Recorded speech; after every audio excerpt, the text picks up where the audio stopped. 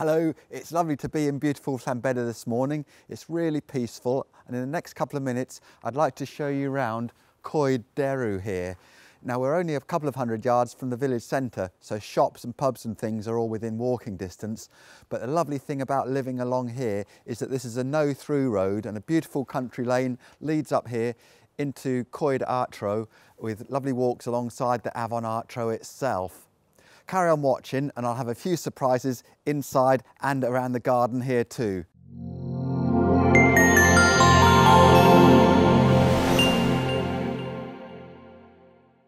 The first thing to point out is that if you've ever had a problem with parking, you're unlikely to do so here, because out the side there's space for about 10 cars like mine to be parked, and then through this gate we go into the formal gardens. Come on Rube, let's go up the stairs.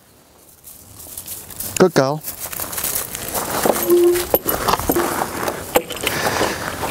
The front garden here is a lovely wooded environment, and these big oak trees here are what gives the bungalow its name. Let's go up the side here, up these steps to the entrance. For a two-bedroom bungalow, I've got an awful lot to show you here, so I hope you're sitting comfortably. We'll start off by going in through the main door, which is at the back here. Come on, Rube. Let's go in here.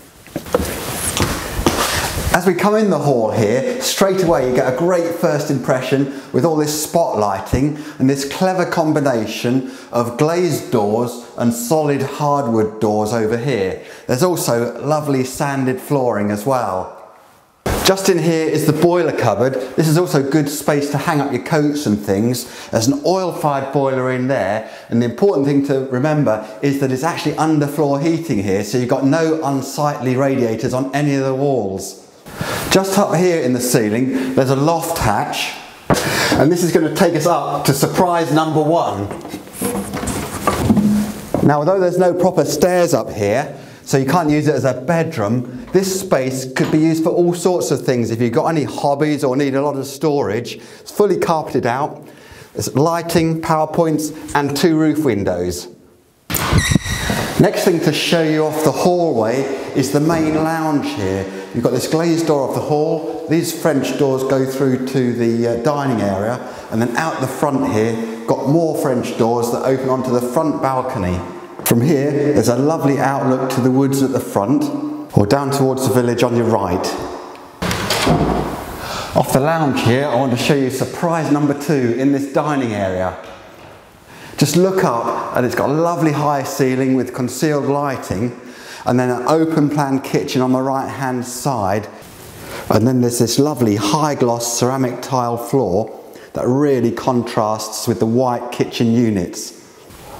As well as the roof window, there's triple aspect windows in the kitchen dining room, and this accentuates the feeling of spaciousness from the high ceiling. Both the bedrooms look out to the front of the property.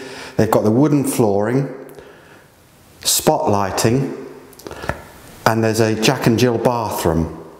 The main bedroom here has got this double-sized walk-in cupboard. This is right next to the bathroom, and it's crying out for conversion to a shower room. One of the doors to the Jack and Jill bathroom is off this main bedroom through here.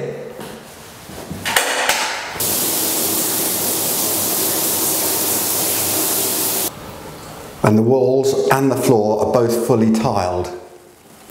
So before I take you for a tour around the garden, I just want to go out here on the balcony and show you the next little surprise, which is the basement underneath us. Hello Rube. Come on then. This is the exterior entrance to the basement, with an exterior door just underneath the balcony. Well, the disappointing thing here is that I can't get the lights to turn on. So remember, when you book your viewing to come and have a look round, bring a torch with you so we can get a good look at these basement rooms. I think there's 3, maybe 4, but I'm not going any further than this. Let's go outside where it's a lot brighter. I think this bungalow was built in about 2006 or 2007. It's got some nice stone relief on the front there. Another nice thing is the stone wall at the front and this original old iron kissing gate. The trees here are absolutely awesome, and you can actually walk round either side of the bungalow, where surprise number 3 is the back garden. So let's go up there and have a look. If you If you don't know much about Llanbedr or you've never visited the village, I'll put a link at the end of this video to my short video tour of the village there for you. So don't forget to watch that if you need to. First of all, out the back here, we've got this raised sun deck. You can see it's probably about, oh, I don't know, about 10:30 or 11. Got plenty of sunshine here at the moment. But the next exciting thing is, where do these stairs go? Come on, Ruby, let's go up here. Up there. Go on, up we go. Go on, up we go. Good girl.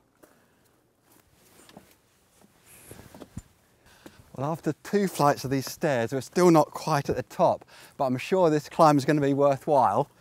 Look, there's Ruby at the top waiting for me. Hello, Rube. What's up there, hey? What can you see?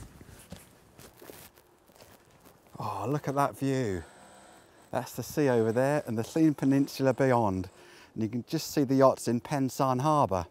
It really doesn't get much better than this. Your own bit of oak hillside forest, and then at the top, a lovely sea view. I can see all sorts of potential for doing something up here, really. Thanks for watching this video about Llanbedr. I'm Andy Sanderson. This is Ruby. If you'd like to come and have a look at the bungalow for yourself, please give me a call on the usual number, which is 01341 281 599. If you found this video useful, please give it a like, and if you'd like to be notified about more videos that we produce in the future, please follow the Sanderson Estate Agents YouTube channel and click the little alarm bell so that you can get notifications. Thanks very much for watching, and I hope to see you up here soon. Bye bye now.